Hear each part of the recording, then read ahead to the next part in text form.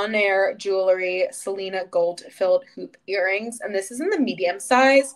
So I'll take one of these off for you guys so I can show you really quick, but it has a little clasp, which I love. And they're gold filled, so they're hollow and they're not heavy. I hate earrings that are super heavy and weigh down my ear, and are just like uncomfortable, especially if you want to wear them all day. These are not that at all.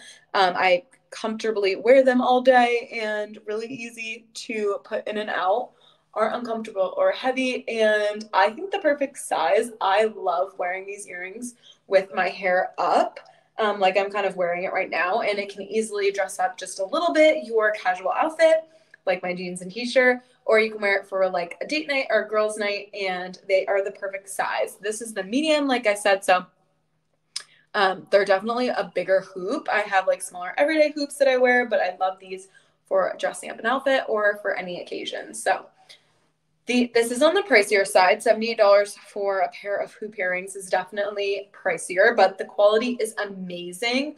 It hasn't tarnished at all. I've had these for like 3 or 4 months and I've been wearing them nonstop. Hasn't tarnished at all, and I've had no problems with the clasp getting loose or anything like that. So highly, highly recommend, because these will be a staple in your wardrobe. Okay.